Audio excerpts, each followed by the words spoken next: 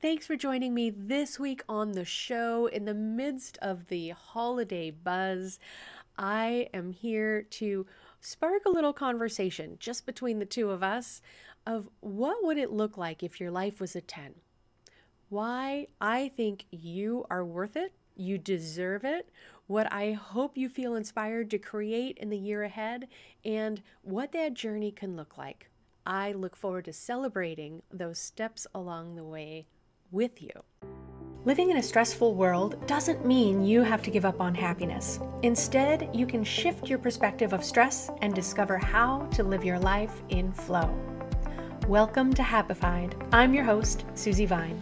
Join me for inspiration and interviews with folks who are shining their light in the world in the areas of positive mindset, health, and wellness.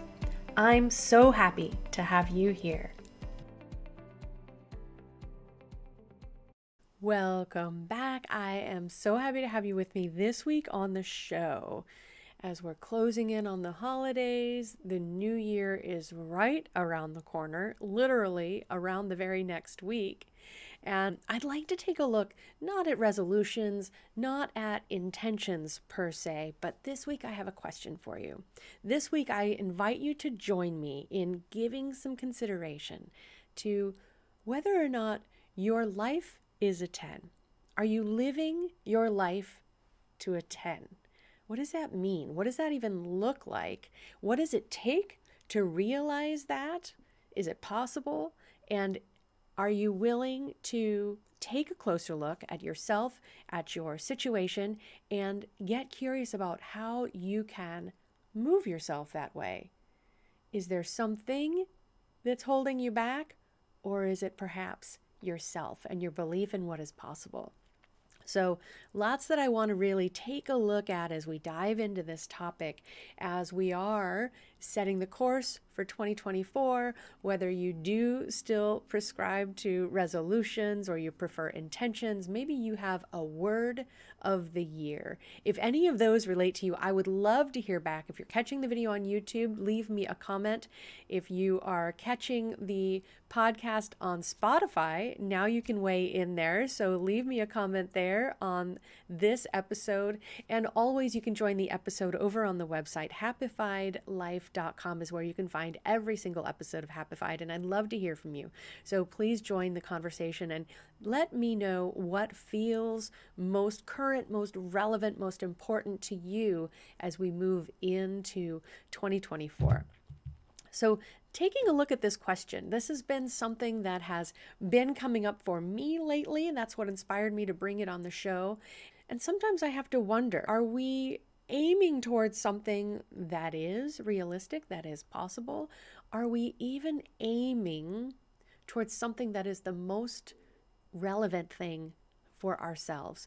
Or is it a goal, is it a target that's been set in front of us by society, by culture, by the people in our lives who think they know us sometimes better than perhaps we do ourselves? So what does it mean for your life to look like a 10? What does perfect actually look like for you? If you've ever worked with a coach or had a strategy call with someone, it's possible that this is a question that came up. What would be your perfect day? What would be your perfect outcome? What does perfect look like for you?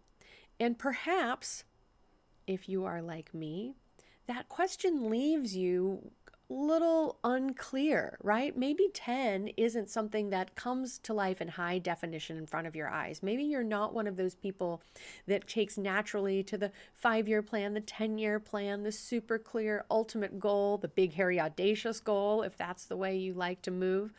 And what does that mean, right? So myself, I have to admit that I've always been more open to opportunity, to possibility, to changes in course and direction. And if you've heard me talk on the show about the different kinds of work that I have done, then you know I have followed a lot of different paths.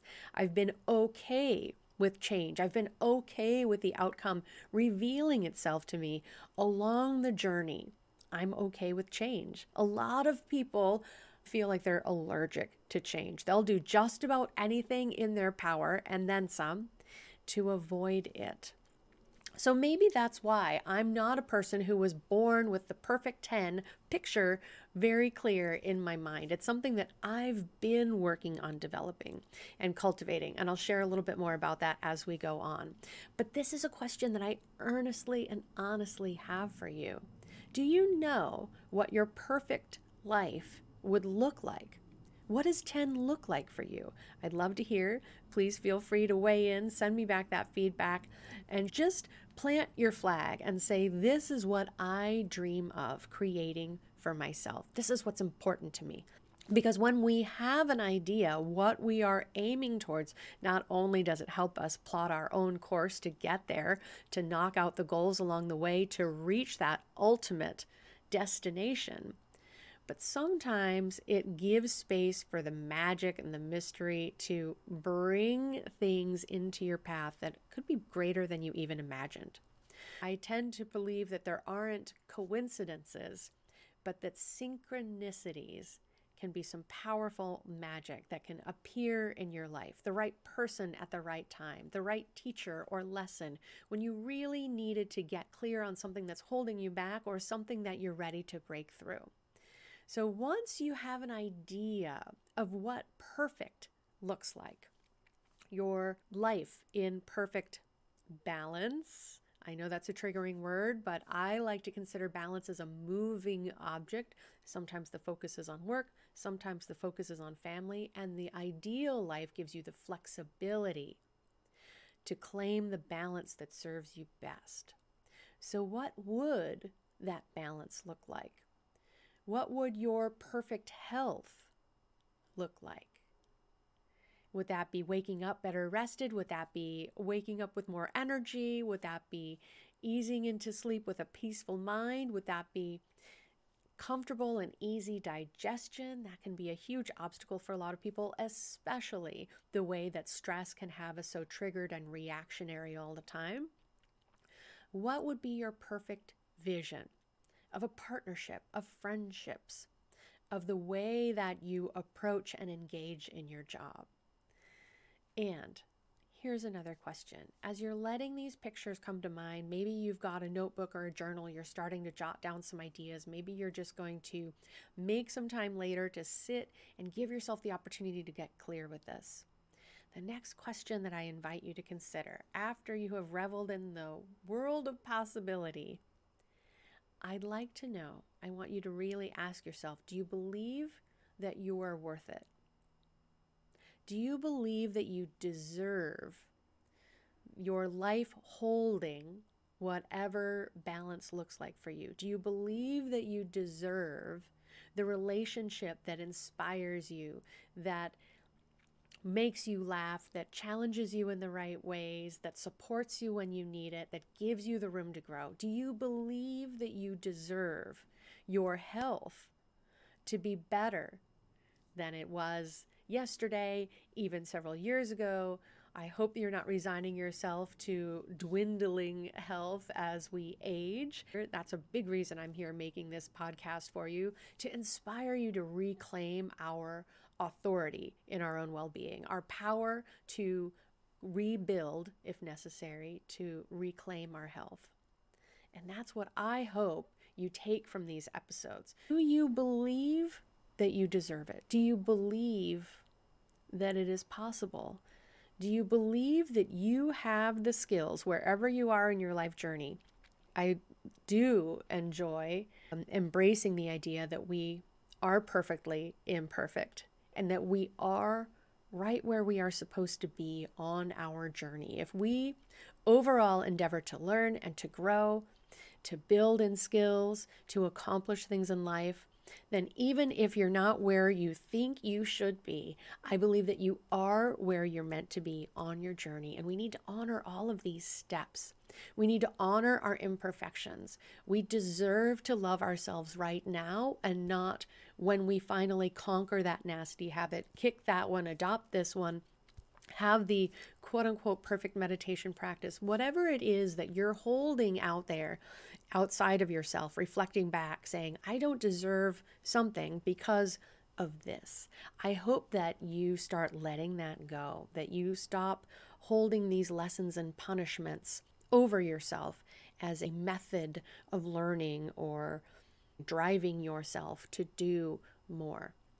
We need to, I believe, break out of that masculine energy, hustle culture, drive to succeed mindset and be tuning in to what resonates with us, what feels relevant, what feels supportive, what energizes us and what drains us, so that we understand what is right for us, what is aligned, what is wrong for us, what is for someone else and not for us. So that's why these questions, I think, are worth your time and consideration.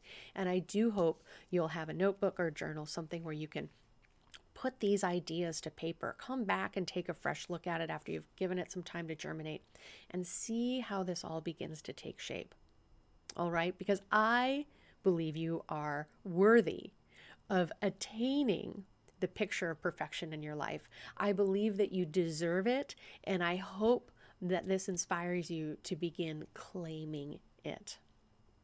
Now, realistically, I don't support toxic positivity. I don't support burying our head in the sand and pretending everything is fine while the world is in flames around us. There's a lot of evidence that the world needs our help right now.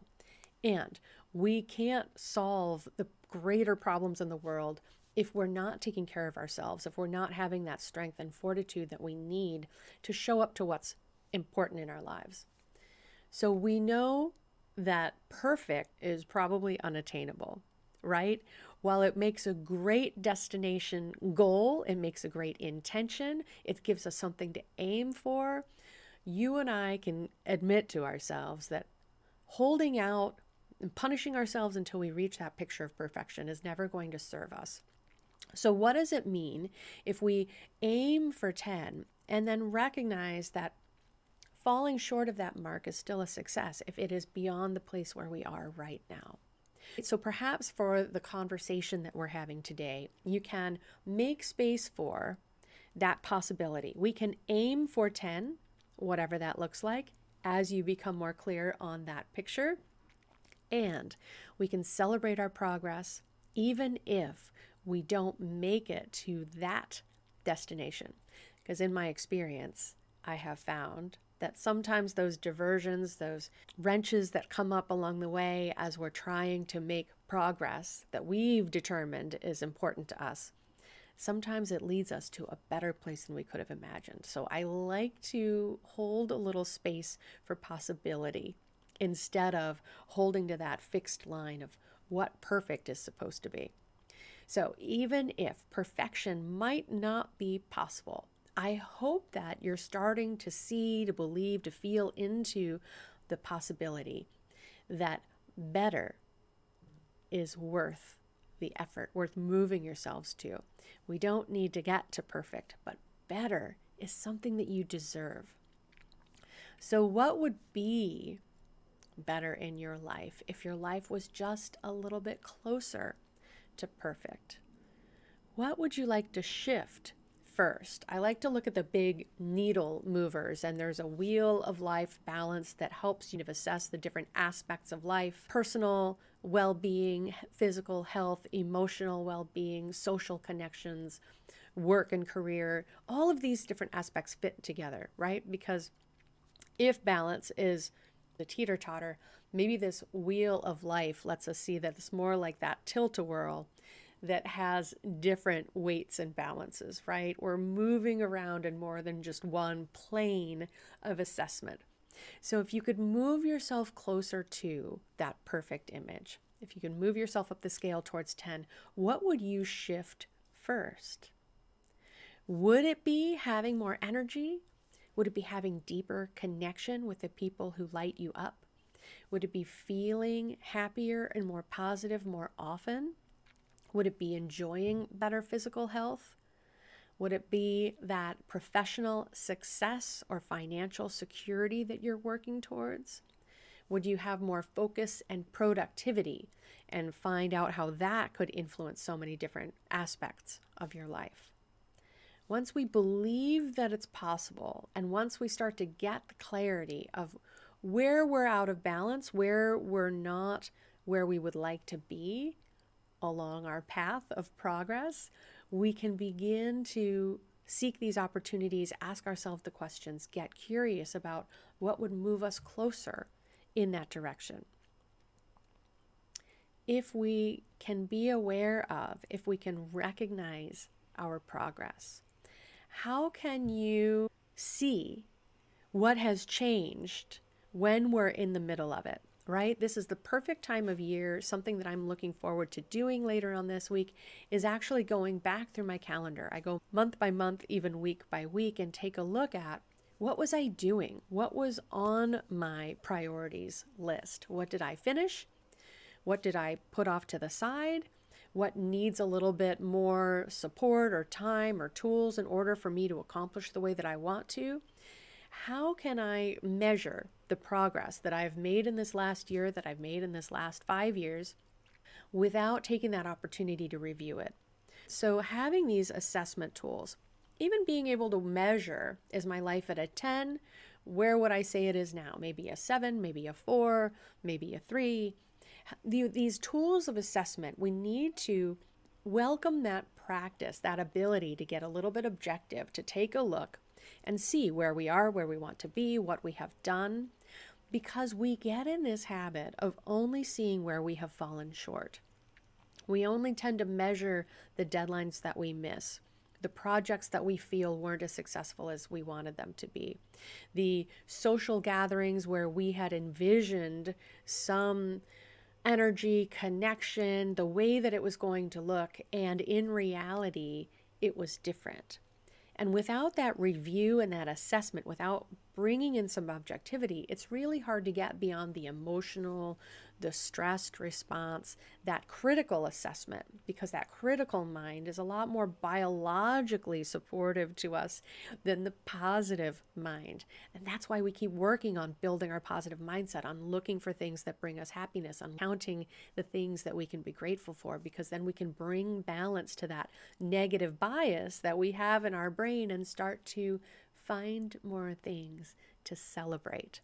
So I love the practices that help us to become a little bit more analytical. If you have ever practiced EFT tapping, that is one where very consistently at the beginning or the outset of a tapping session, whether you're going to be doing some tapping on pain, on your health, or allergies are a very effective one in my experience, or traumas, triggers, things that are holding you back, that are coming up. Any of those areas of pain, of frustration, of stuckness, we measure at the beginning of a tapping session. Where is this on a scale of 1 to 10? We give it a number, we tap on it, we go through the points, we set up our affirmative and aware statement, right? Not just a blanket affirmation, but actually feeling authentic in what we're saying. And after the tapping process is finished, we check back. Now, where is that on that same scale of 1 to 10? Has it dropped lower, right? Or is it changing? What now feels like the relevant issue that's coming up? And I love these aware and adaptive practices where you learn to check in and you learn how to support yourself and move yourself forward. Another wonderful practice where I have gotten much better at these assessments is through the practices of cybernetic transposition, developed by Stuart Lichtman. And in my own personal experience, I've had the good luck and benefit to study with Ariana Rollins, a cybernetic transposition coach and practitioner. She is wonderful at helping you take a look at what you want to create, having the tools to move through the blocks and the resistance that are holding you back, and have conversation. Really get clear with what your higher true self, what your inner resistances may be having to relate to you, right? So opening those communications, but always looking at, is this experience a 10, the goal that you're aiming for? Where is that on the scale? Can we turn it up to a 10? Can we rewrite that? Can we help to retrain the parts of ourselves that hold on to those difficult lessons because of that negativity bias, and learn how to stop holding ourselves back, how to release the blockers so that we can believe that our ultimate outcome is possible, and have the vision and the capacity to see the solutions that are available so that we can change and grow and move in that direction. As we are coming down towards the end of the year, I know Ariana always offers a beautiful session to welcome the new year, to get some clarity on the goals. And so when I have that information, I'll be sure to include that in the show notes. So if you're a quick adopter to this episode and you'd like to learn more about cybernetic transposition, I will have Ariana's information in the show notes. Now, the next question that I have for you is, when we're recognizing it, when we're measuring it, and we say, yesterday I was at a 4, today in this area I'm feeling like a 5, I've got the tools to start moving this forward, when the next check-in I might be at a 7. How are we celebrating? How are we marking our progress, locking it in? How are we integrating that we have grown, that we are moving ahead on our journey? I have a little refrain that is borrowed, and I haven't watched the movie. There's a movie by this name, but happy, thank you, more, please. Happy, thank you, more, please is my refrain when I recognize something is going right, something is going better, that life is in flow, that I am moving in the direction that I want. I want more of these opportunities. I want more of these synchronicities. I want more of these light bulb moments. Happy, thank you, more, please. What are other ways that you could bring in your progress, celebrate your movement in the right direction? Because where we put our energy tends to build, right? I have to remind my husband, who's a little bit of a ruminator, that if you're looking for the worst possible outcome, it's a lot easier to find it. Right? You're looking for all those signs. It starts to feel like the table is tilted in that direction.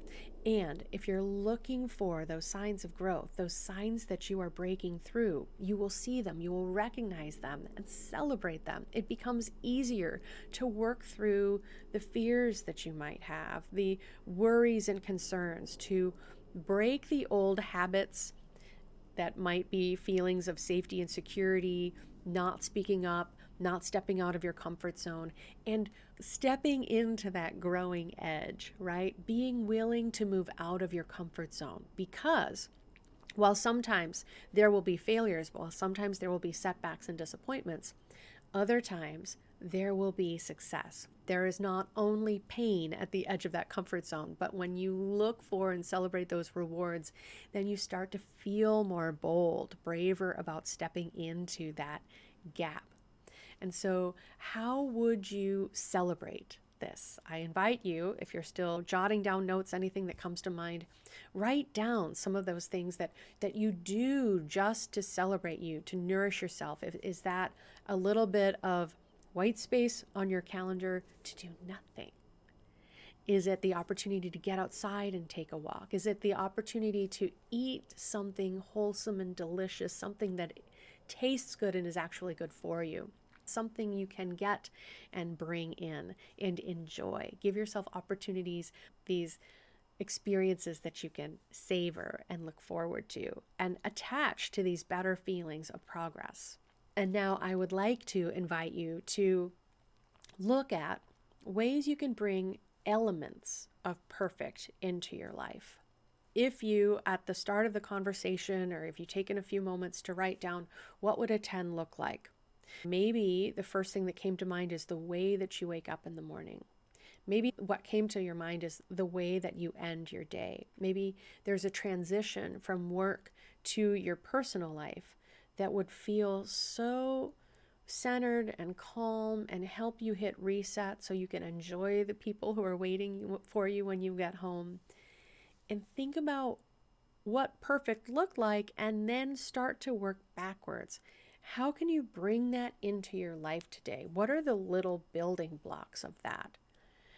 What are little aspects of that perfect picture that came to your mind that you can start building into your life today?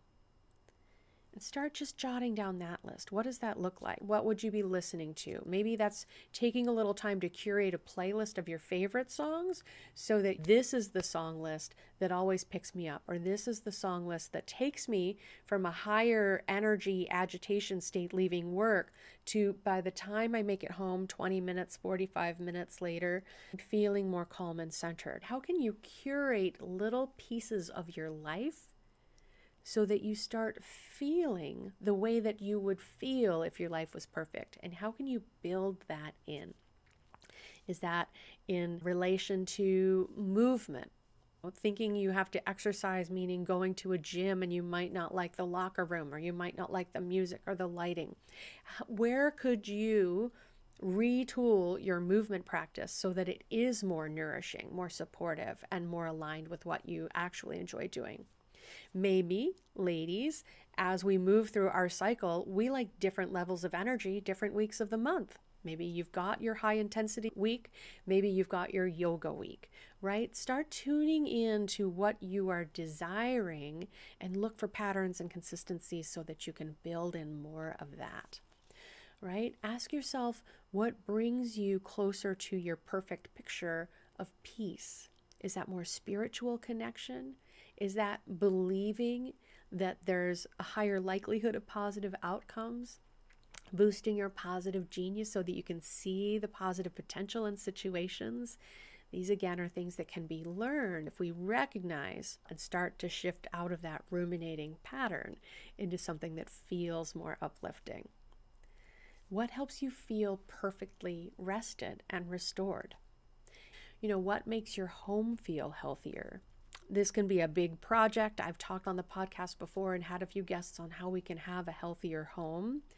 And it doesn't have to be an enormous undertaking. It can be as simple as, how can I adjust the lighting at the end of the evening so it feels more calming? What are little things that you can start doing so that you feel nourished and protected and safe and revitalized in your home? These are some things, but if there's one thing that's a little light bulb moment that gets you a little excited, that makes you curious, I invite you to start with that.